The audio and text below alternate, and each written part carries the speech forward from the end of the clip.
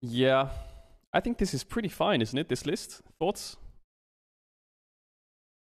Best WC. I don't like best WC. I think they'll make it out.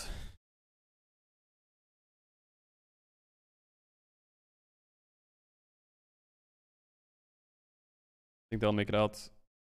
I think they'll make it out, and I think they'll make it out. So DFM don't make it. I think they're the dark horse. I won't say DFM will make it out, but I think if DFM do make it out, I wouldn't be surprised. But I wouldn't put my money on any other wildcard team personally.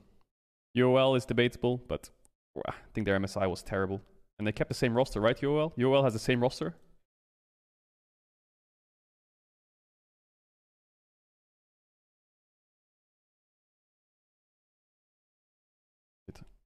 They have different AD carry? Okay. Yeah, I'm pretty happy with this list.